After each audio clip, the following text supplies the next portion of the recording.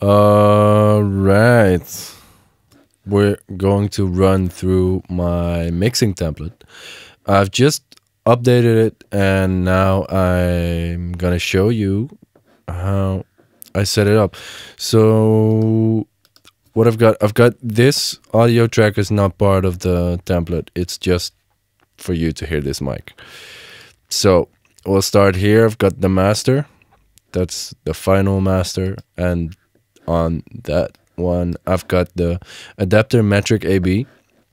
This plugin is amazing. You can load up 16 reference tracks and you can level match them, you can cue them, latch them, sync them with the previous track. So if you have the demo of the artist, you just set it to sync, you set it underneath, and you can just compare your mix to the demo, to even other songs you have or songs from the album or whatever. You compare it spectrum wise, that's frequency spectrum wise, stereo image wise, dynamics wise, correlation, and loudness, because we all want to get loud. Then next is my BX meter, just to have a different meter than the standard Pro Tools meter to look on every now and then. The BX solo, which I really like for the side solo button. If I get all stereo tracks of drums, which I suspect to be mono, I really like to solo the sides on the master and just flip through all the stems to see which ones are actually mono, and that way I can split them into two monos and take one out and put the other one in the center, and then my plugin CPU load would be half of what they would be with the stereo channels. So then I can run a lot more plugins on my mix. This is are my print buses. So I've got this print bus, which is the regular mix without the limiter on it, and this is then with the limiter on it. So it goes from the pre-master I have, where everything from the mix ends up. There my plugins are thrown on.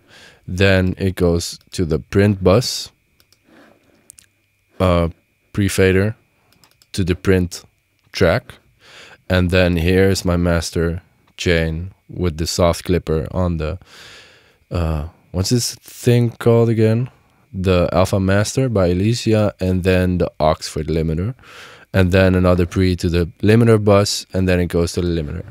This way I can just record these two tracks and in one pass have the version that can go to mastering and the version that's for the artist.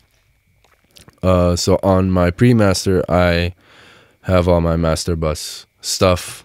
Usually there's at least an SSL G bus compressor on there, and sometimes some more stuff.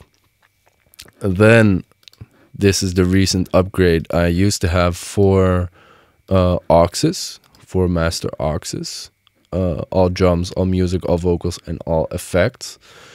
But I wanted to split the effects. I wanted to have the effects inside the groups they are in now. I should update this because I noticed I did do that yet. So these should go to those outputs. That's vocal. So all the vocal effects, all the effects are here.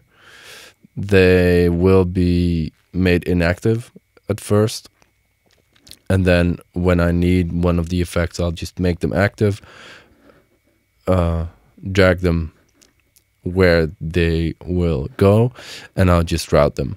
The reason I did this was that I had all my effects bundled together, and I just had it as if I were mixing on a board, and you just have a reverb or a delay or whatever, and you just have them on your auxiliaries and just send whatever you want to send there, and it adds a certain type of glue. But in my head, I wanted to try if separating the effects more would cause it to have more separation in the mix and more room for different elements. So it could very well be that my template next week will be completely different, and I'll go back to the previous version, and I'll hate this. But this way also stem delivery is way easier, because you can just export the master stems, the master groups, and then you have the drums with their effects, and it's just easier workflow wise. The things that are always in here are parallel drum and bass. I made a video on that, so I'm not gonna dive into that. If you haven't seen it, check it out on my Instagram. I've got drum saturation, which is great. It's a culture vulture, just a saturation device to add some nastiness to the drums. I love it. On my drum bus, I've got the SSL compressor.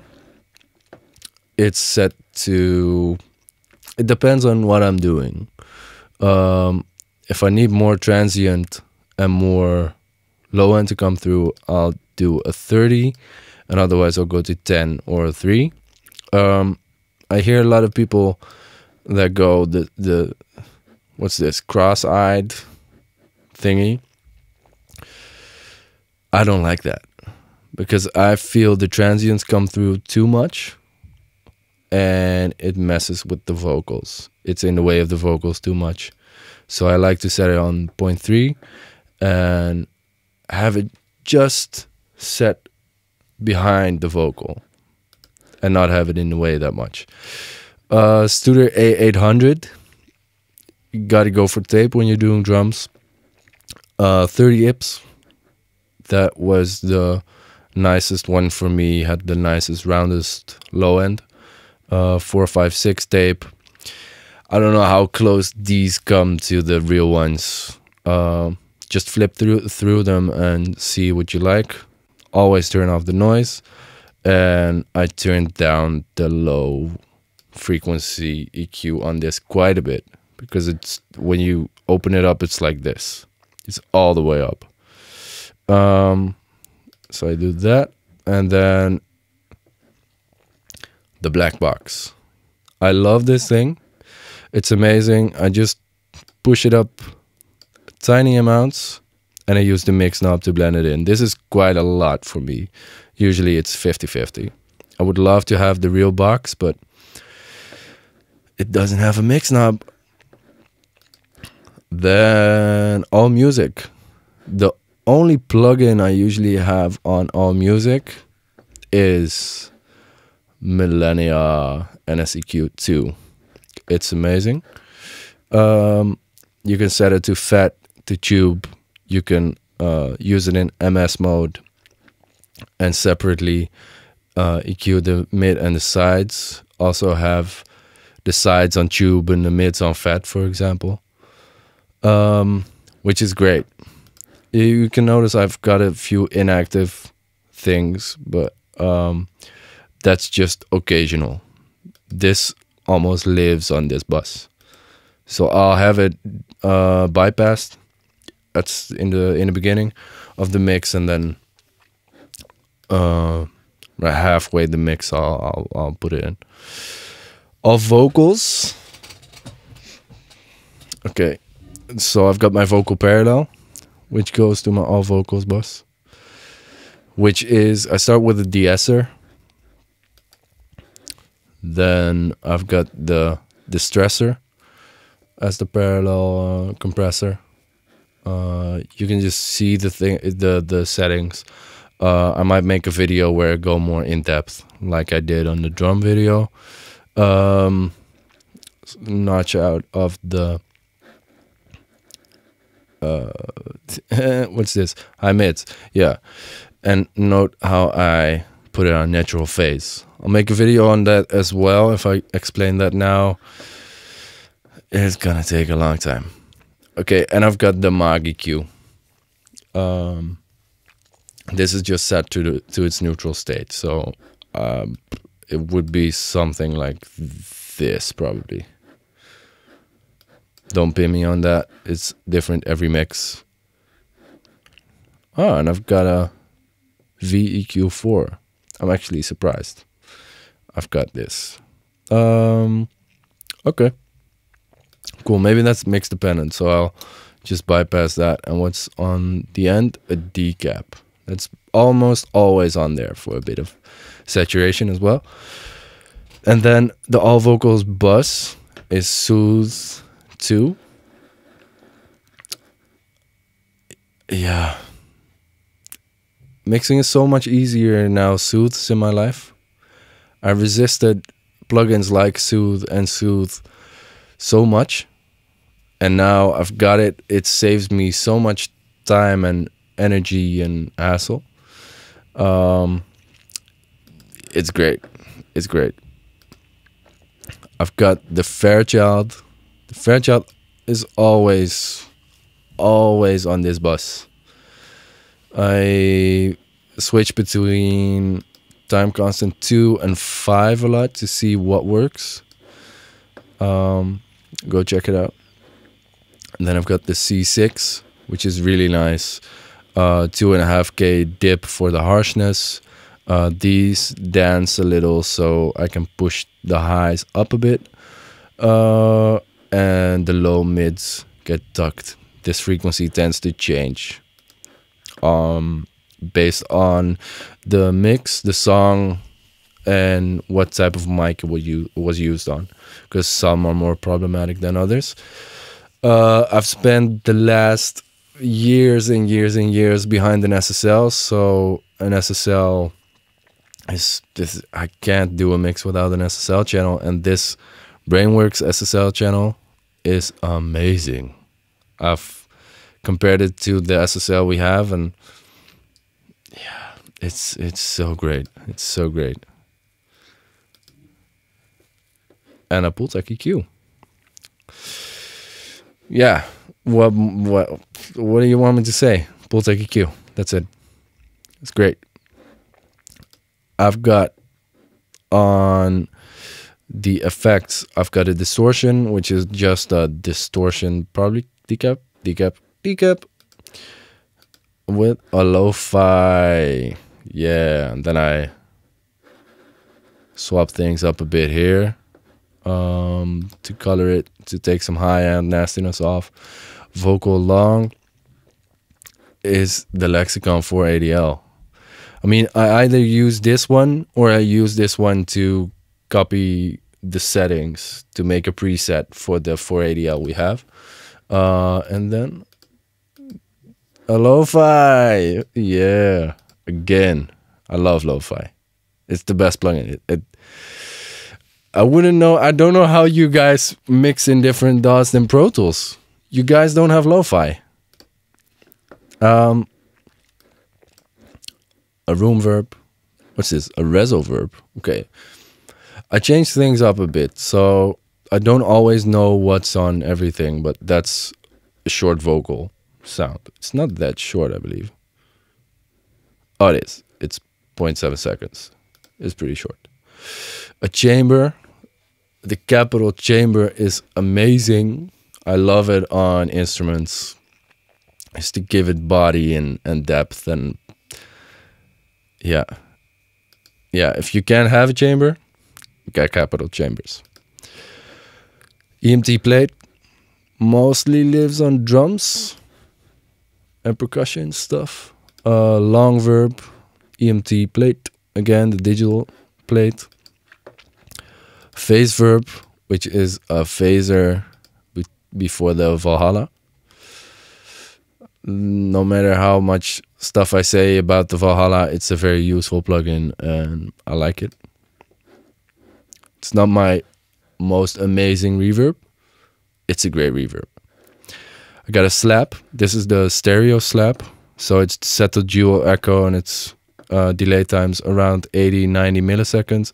And it's different delay times on both sides just to get a bit of stereo spread. Then I've got a slap mono, which is just 80 milliseconds, which lives only in the mids, only mono. And it just stays there to reinforce the lead vocal, to really have another support underneath the lead vocal in that mid area, in that mid spectrum. 16th delay, really straightforward Echo Boy 16th delay. On Echoplex, I flip through the styles a lot to check. 8th delay, dual echo, same thing as with the slap, the stereo slap, but then on the 8th, I've got an 8th ping pong delay as well. I just put that into the template as well. Quarter note delay and a quarter note low pass delay, which is really nice. It's so low pass that it's more of a sort of a humming underneath, which try it. It's really nice. Half note with a deverb.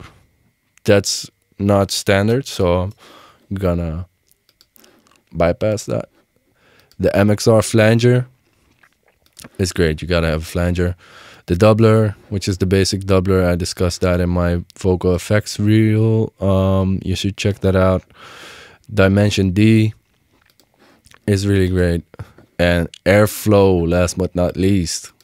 Okay, so first, I roll off all the low mids, until 8K basically.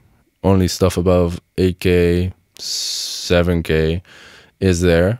Don't forget to set it to linear phase. I promise I'll make a video about it, explaining why, but I can't go into that detail right now. A chorus on that, so that's just the high end parallel with a chorus on it, high frequency EQ on it. And then, because you filtered that much and the filter behaves a certain way phase-wise, you need the phase flip button over here to check. Sometimes in phase is the right thing, sometimes out of phase is the right thing. You just need to swap and see what works. This I really like to ride in sections that need more air, more width in the high frequencies, like a hook or an airy vocal, an ad-lib, whatever. Try it. Get it, try it. Don't do it throughout the whole song, because that sucks. That's just boring. But automate it in. I think that's my template. So I'll see you on the next one, and I'm gonna be mixing. Later.